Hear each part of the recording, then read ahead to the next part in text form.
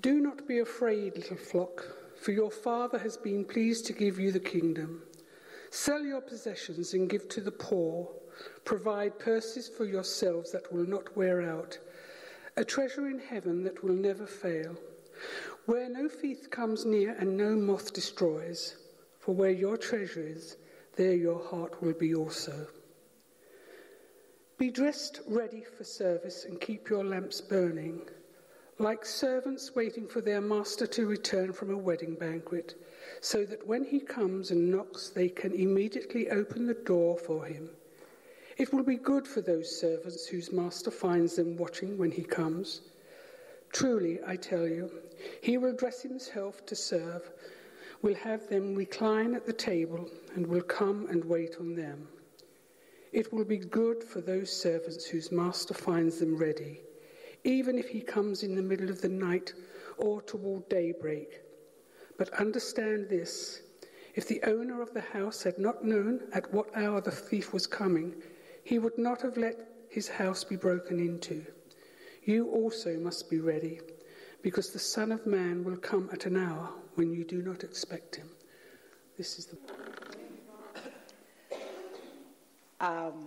As it says, the saying goes that man proposes, God disposes. So, like Steve said, we prepare. I prepared and did a lot of notes, but God wants something else. So we're just going to listen to what the Lord has said today. Now, the Bible verse that we have read is one that I was thinking of choosing my own once again. But I have stuck with the one that is in the reading for today, because the Holy Spirit seemed to remind me that it is what he wants for us to hear at this time. Steve was speaking earlier and said about the things that came up during prayer time. And one of those things was, actually I forgot I don't have to actually stand still. I have a microphone on. Sorry, no matter how many times I do this, I forget. Anyway, one of those things was, listening to the voice of God. Ellie have spoken this morning how listening to the voice of God through what, God have done in her life. And so Joy is here this morning listening to the voice of God. And we talked about distractions, and we have prayed that the Lord will take away distractions this morning so we can hear him. Hear what he's saying from the reading this morning. Luke chapter 12. If we look at it in a whole, it's Jesus speaking to his people. And from the beginning, he warns about hypocrisy.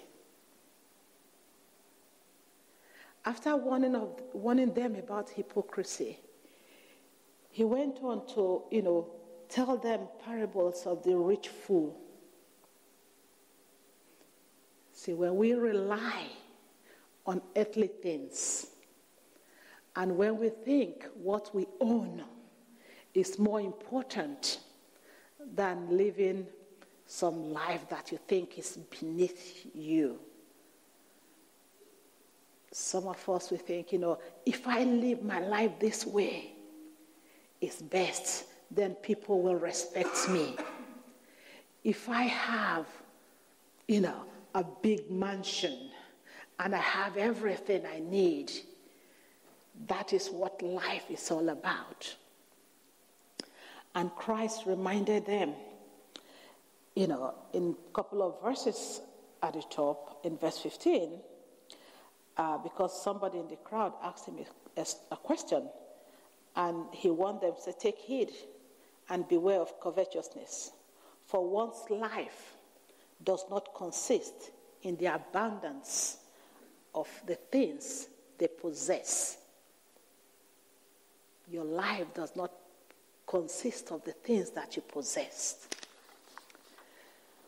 You will see that same theme comes up in these verses, the verses that we have read. There are a few things that come up in this chapters, this bit of the verses that we've read. 3 things I want us to consider. One of them is that, we should not be afraid, which is what it says in verse 32 when we start. Say, don't be afraid. Can you remember some people in the Bible that when the Lord spoke to them first time, he said to them, don't be afraid. It's like today if you have the Queen just appear in front of your house and says, Steve, the first thing you would think was, what have I done? And in the same way, God is speaking to this Abraham. When he appeared to speak to Abraham, he says, don't be afraid. When he appeared to Moses to speak to Moses, he said, don't be afraid.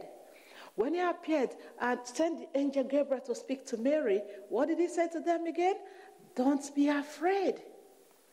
Whatever we are carrying in this world, fear is something that is not good. The Lord have given us the spirit of, sound mind, boldness. If we serve a God that is greater than all the problems we have, how about relying on him? Now, the Christians in those days, the disciples, when they were together and he was speaking to them, and the few people that came to listen, they were not many, just like we are not many today. We are not many, but God has given us a job to do. And he's saying, you folks that are left over in Christchurch, don't be afraid. Don't be afraid. I have a job for you. I have a job for you. Are you prepared to do that job?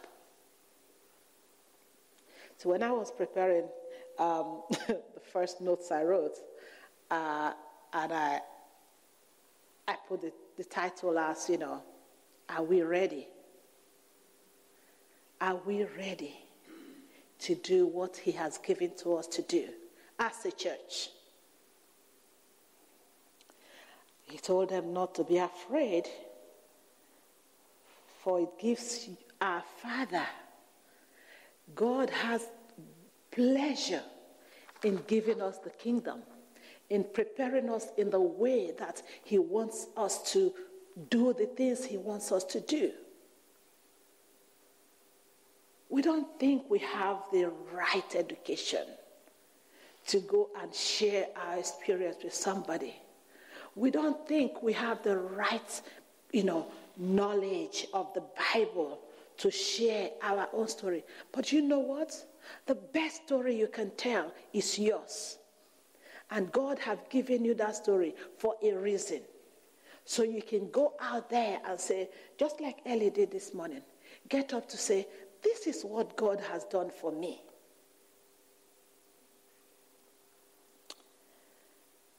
In verse 33, it goes down to say, sell your possessions and give to those in need.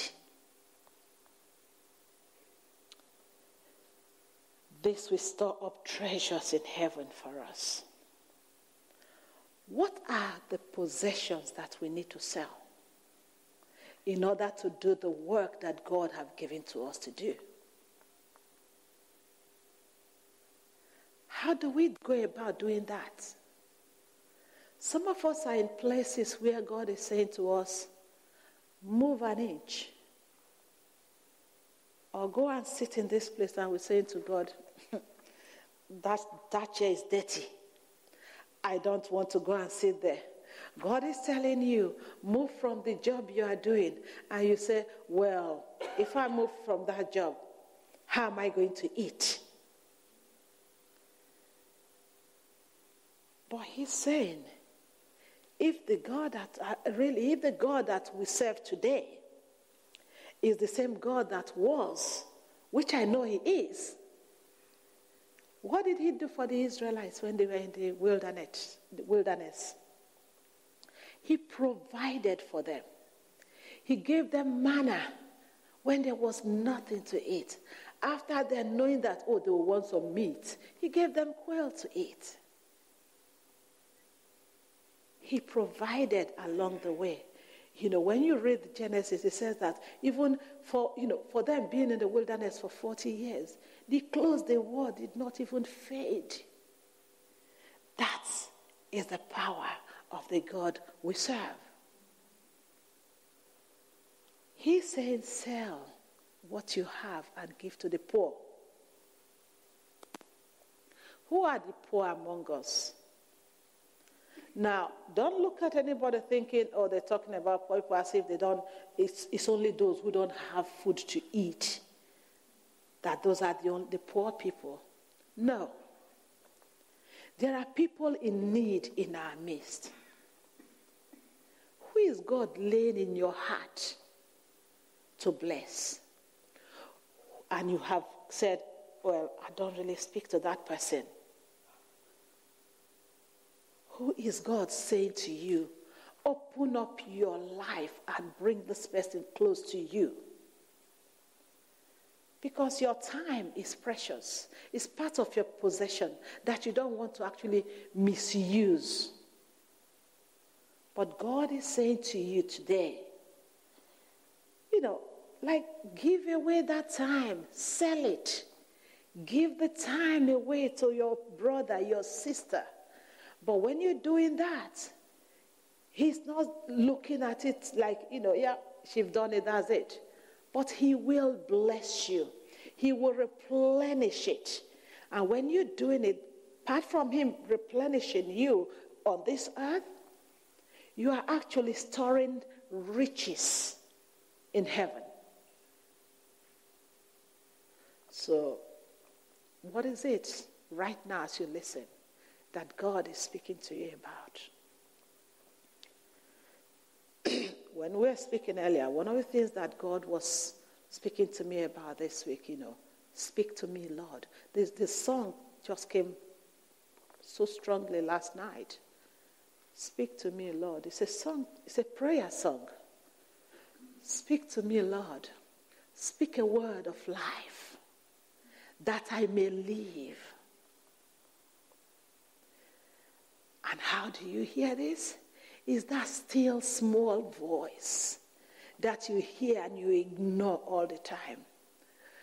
Bless his soul. Ted, when he was alive, we had the guy here speaking to us, and we were in groups, going over what has been spoken.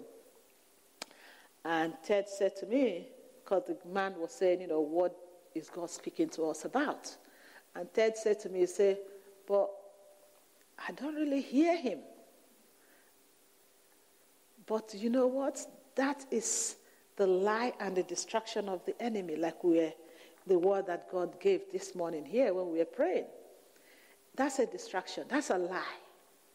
Because the Lord speaks to us all the time. I look at it this way, that God actually, sometimes I am sometimes very deaf and stubborn child to say. And I feel like God really drags me by the ear and listen to what I'm telling you. This person, you send somebody. The word will come through, either speaking, maybe Ted is speaking to me. I say, Betty, do you know? And I'm thinking, okay, I've heard this word before. Or, I come to church and the music, the worship is going on. And really, the songs that are being sung that day will be like, okay, yeah, I hear you. Lord, I hear you. Sometimes when you see me crying, it's not because I don't like the song. It's because it's reminding me of what he's telling me that I have not been listening. What is it God is trying to get you to lay aside, sell off, and make your brother or your sister's life more meaningful? What is it trying to get us as a church to do? Are we ready to receive new people into the church? The song we listened to earlier says, Lord, start your revival with who? Me. Start the revival with me. We pray for people to come in, but are we ready in our spirit? Are we ready in ourselves to receive the people that are going to walk through the door? It's no point God sending, this church full up and they go back worse than they come. That's not how it is. I remember when I walked into this church first time, nobody said hello to me. We need to be prepared to love on the people that come in. We need to be prepared to show them the love of Christ.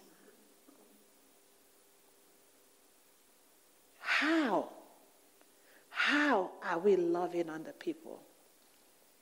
How are we showing God's love? I remember a little boy said, I went to Sunday school and the teacher said we should go and love our neighbors. So he went, gathered his toys, went and knocked on the neighbor's door. I was told to share my love with you. Aww. That is all he knows to share. But that was wonderful. The neighbor might not need the toys because they didn't even have a little child like him. But that's what he owned to give. That is the love he knew to give. Growing up, when we see new people come in our area, what we are taught to do to welcome them, take something to give to them. We cook and give to them. It's what we have. It's what we know to give.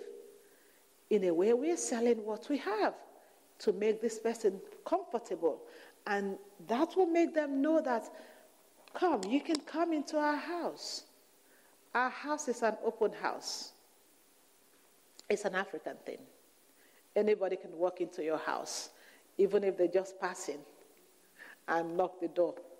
Are you in? And they'll come to eat, to drink. It's a done deal.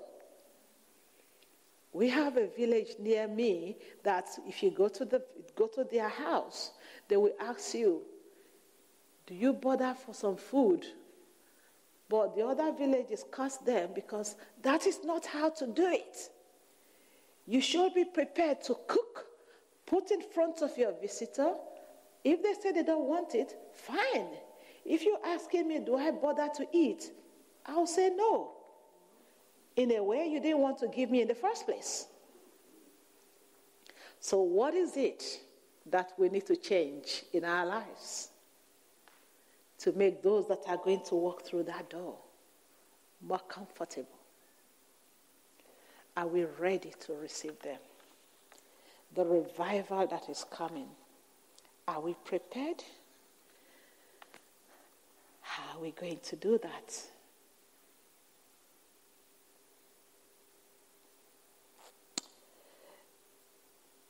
If I want to just go and pieces this passage down, the next bit, between 35 and going on, it said, be ready for the Lord's coming. In the same way that I've just been speaking about being ready for people that God is will be bringing into the church. Same way we need to prepare our minds for the coming of the Lord. When we read the Bible of the virgins that were not ready when the Lord came, if we are not ready, if we are not prepared, we cannot be like Paul that says, I have run the race. How about that? That we are so prepared and so ready that the first person that comes will be overwhelmed with the love and the support that they get from Christchurch. Even if they don't want to come to church, or they don't want to, talk to anybody tomorrow, they will feel lost for the love that, they're going to lose if they don't come in. On Tuesday here, we have people from the community that come here to help, to serve. They give their lives. Some of them are not even Christians, but that is what they want, they feel called to do. Last Tuesday, one came in, I wasn't here on time. She actually just left her son and went in the kitchen and helped. She's giving something. She's serving. Do you know? She longs to come here every time, even though she don't belong to the church family.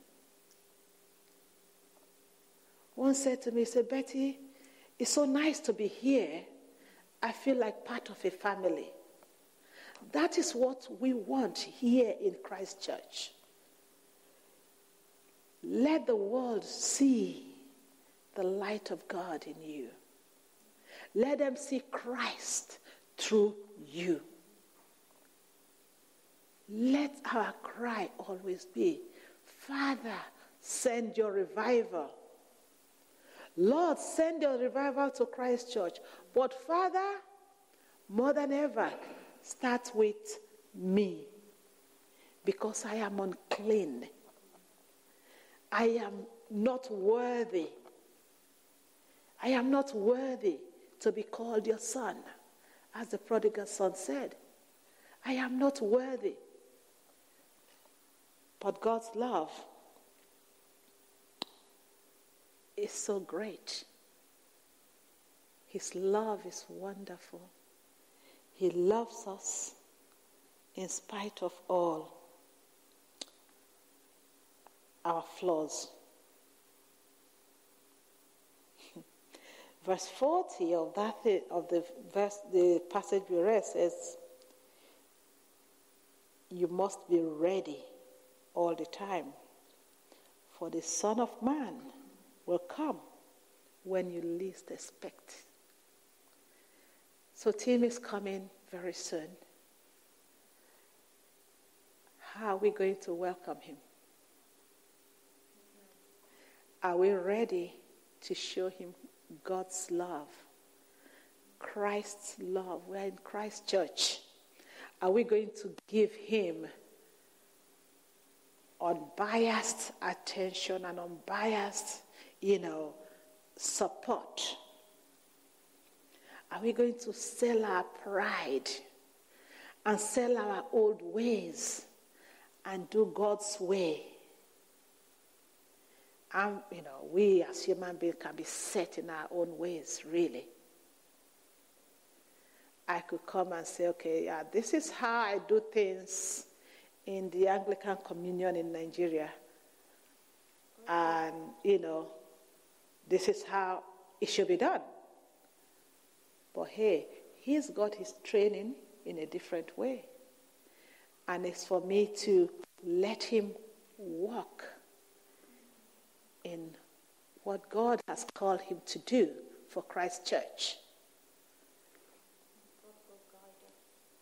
So, are we going to open our hearts and open our doors and welcome him in and show him how wonderful we can be as a family? Are we going to just sell every preconceived plans or, everything we think we're going to do and ask him, how do you want us to go? What is the Lord saying to you that we as a family should do? How can we as a family grow together? May the Lord start his revival, and may he start it all with us. That is what I'm going to end with that. The Lord will start revival, start with us. I said the three things that I said we should pick up from this: that we shouldn't be afraid. Secondly, we should store up heavenly treasures. So in serving God and serving ourselves, we're doing just that. We're storing up treasures in heaven. And third, we should be ready for the kingdom of God. How do we get ready? Just doing his will, being his mouthpiece, really living his way of life. The Bible, as it says, is our roadmap. If we follow what it says, then we are doing his will, and he will direct our ways. I'm going to end there, and I pray that the Lord will speak to our hearts, even as we go home today, to give us opportunities to show the world who he is through the way we live, the way we act, and how we show them the love of Christ. Be your brother and your sister's keeper. By so doing, you'll be showing them God's love more than you can even quote the Bible.